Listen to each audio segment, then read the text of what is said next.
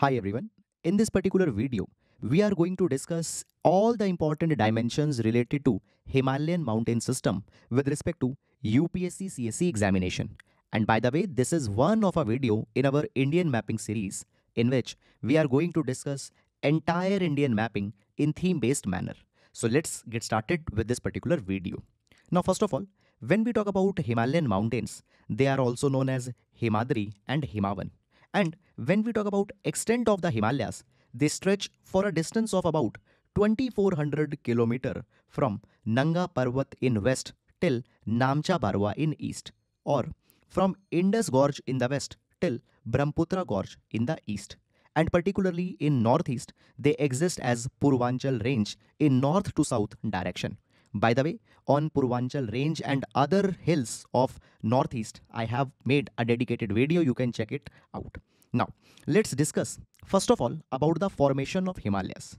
So, about 220 to 250 million years ago, there was a supercontinent by the name of Pangaea. However, over a period of time, this Pangaea got divided in two parts, that is northern part and southern part. Northern part was called as Angara land. It consisted North America, Europe, Asia, and southern part was called as Gondwana land. It consisted South America, Africa, southern part of India, Australia, Antarctica. Now, between the Gondwana land and Angara land, there was a long, narrow, and shallow sea known as Tethys Sea. Sediments were brought by the rivers from these land masses, and these sediments were deposited in the bed of the Tethys Sea. Over a period of time, even the Gondwana land further got disintegrated and Indian plate broke away from Gondwana land and Indian plate started moving towards Eurasian plate. However, due to density differences between Indian plate and Eurasian plate, Indian plate got subducted beneath the Eurasian plate. And because of these subduction and compression, a series of folds were formed, which eventually turned in Himalayas. So this is the way as how Himalayas were formed. Now, if you observe carefully, you will find that Himalayas, they are curved at western and eastern ends, and it is called as syntaxial bends of Himalayas. Now, this curved shape is convex to the south, and it happened because maximum push was offered at these two ends when Indian peninsula was moving towards the Eurasian plate. And recent studies have in fact also shown that even today, Indian plate is moving towards the northern direction at the rate of 5 centimeter per year, and particularly Mahabharat range of Himalayas is still in the state of rigorous uplift. And in fact, there are many evidences to prove that Himalayas are still rising. For example, number one, it has been found that some of the geological formations in Shivalik and Tibet are similar. However, today Tibet is much in height compared to the Shivaliks. It indicates that in past, Tibet and Shivalik were of similar height, but after that, Tibet has risen, which has happened because of the continuous movement of Indian plate in the northern direction. Also, we find this particular thing that there are frequent earthquakes in the Himalayan region, which shows that Himalayas have still not yet attained the isostatic equilibrium and still they are moving further. Also, many of rivers are still in youthful stages and there are indications that they have been rejuvenated in the past because of the continuous uplift and movement of Indian plate towards the northern side. So all these are the indications to point that still the Indian plate is moving in north side and is crashing in Eurasian plate. Now let's come to the arrangement of the Himalayas. So let's see arrangement of Himalayas from north to south direction. So in extreme north, we have the Pamirs, and Pamir is popularly known as the roof of the world, and it is actually connecting link between Himalayas and high ranges of Central Asia. Then further in the south, we have Trans Himalayas. Now Trans Himalayas literally means beyond Himalayas, and it includes the ranges which are immediately in the north of Great Himalayan Range, and sometimes they are also called as Tibetan Himalayas because of their vicinity around the Tibet region. Now, when we talk about ranges within the Trans Himalayas, we have three most important ranges here, and the northernmost is Karakoram range. It is also called as Krishnagiri range, and it forms India's boundary or frontier with Afghanistan and China. Also, this Karakoram range, it acts as a watershed, water divide between India and Turkestan. Also, this range is home to some of the greatest glaciers of the world outside the polar region, and often it has also been called as the third pole. In fact, the mountain peaks such as K2, which is the second highest peak in the world, it is located here. And right now, when we talk about the territorial status, right now it is under the Pakistan occupied Kashmir.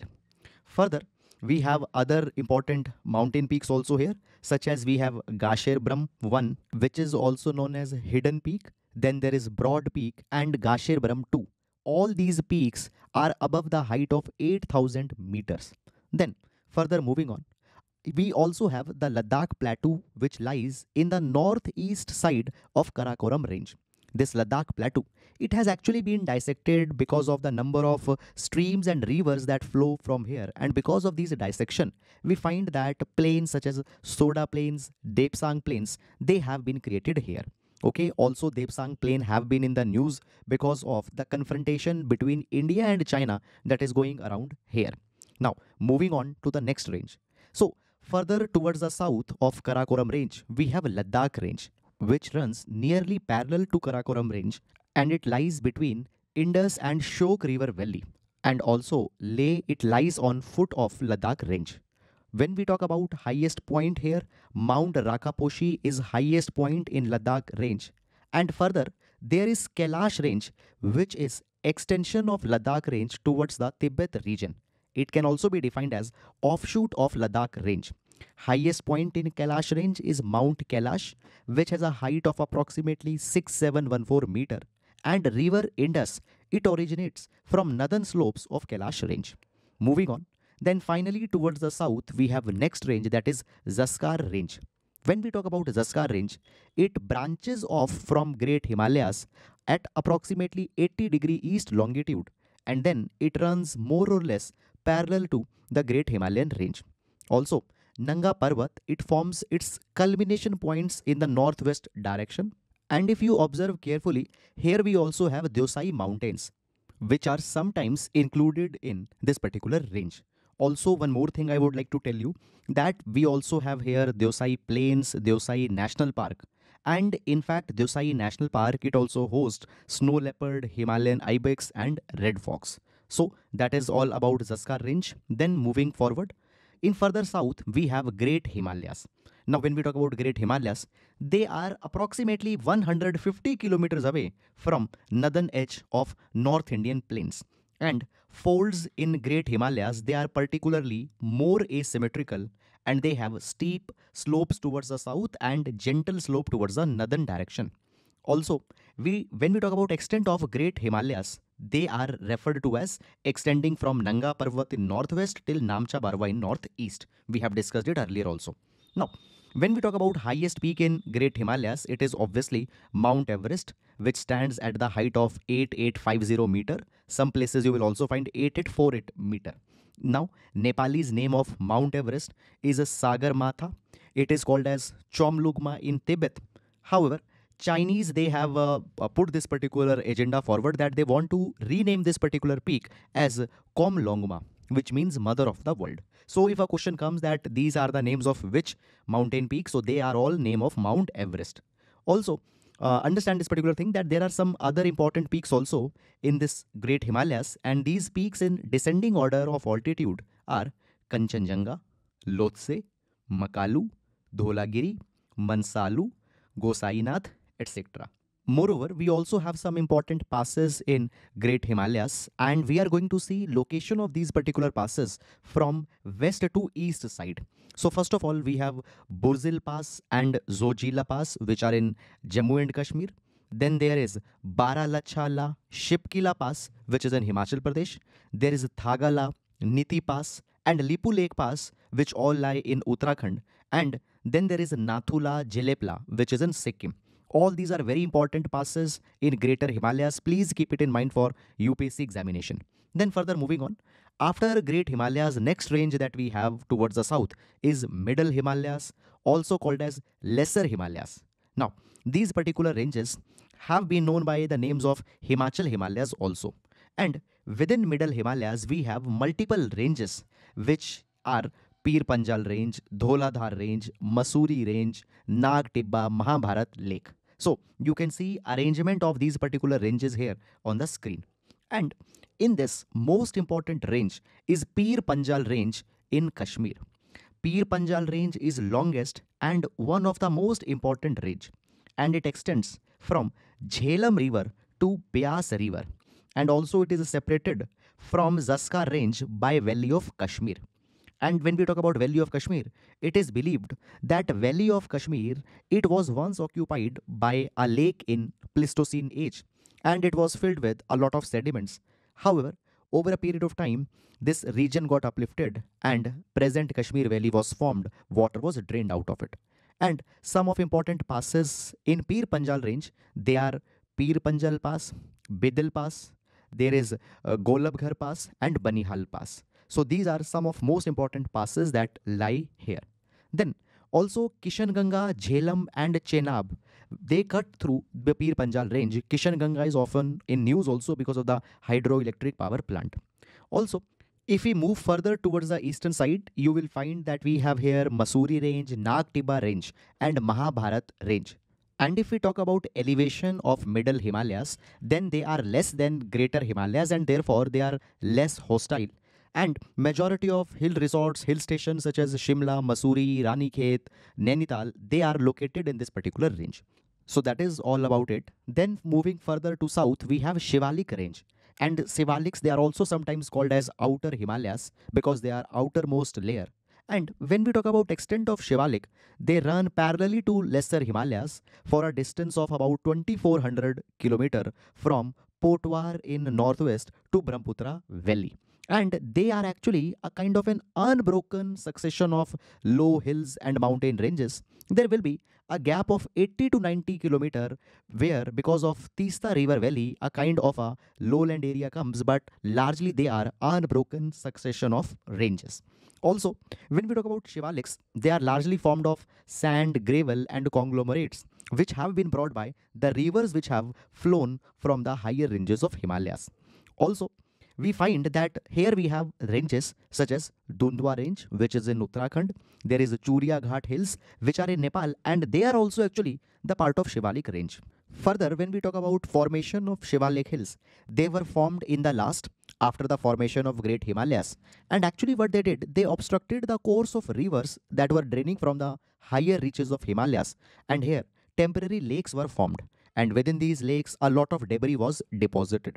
However, over a period of time, these rivers have cut their course through the Shivalik and these lakes got drained. But those pebbles, debris that were there, they have stayed there and they have led to the formation of dunes. They are called as dunes in the west and duars in east. And we have example of Dehradun, which has been formed by these pebbles. So they are based on these pebbles. Also, when we talk about the forest cover on Shivaliks, we find a peculiar pattern here. On eastern part of Shivalik range, we find that there is a thick forest cover, but forest cover actually declines, becomes thin towards the western side. Also, southern slope of this particular region, they are almost completely devoid of forest, and also they are highly dissected by seasonal streams, and these seasonal streams, they are called by the name chos. And please keep it in mind because in prelims examination such kind of a questions could be asked. So this is all about Shivalik range. And finally guys, we can also see Himalayas in regional aspect. Regional division of Himalayas could be done. So we are going to see this regional division from west to east side.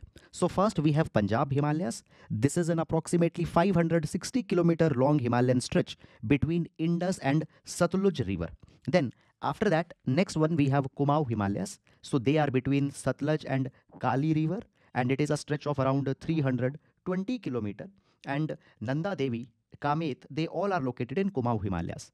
Then we have Nepal Himalayas, which is a stretch of about 800 kilometer and it is spread between Kali and Tista river.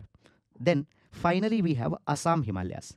And these Assam Himalayas, they are spread over a stretch of 750 kilometer and they are between Tista and Brahmaputra river.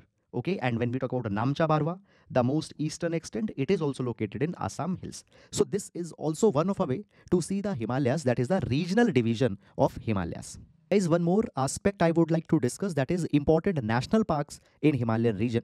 So let's see them in manner of the states in which they are located. So we have a Hemis National Park, which is in Jammu and Kashmir region, and it is very popular for snow leopard. Then there is Great Himalayan National Park. It is in Himachal Pradesh, around Kullu region. Then we have Corbett National Park, which is in Uttarakhand, onto the foothills of Himalayas.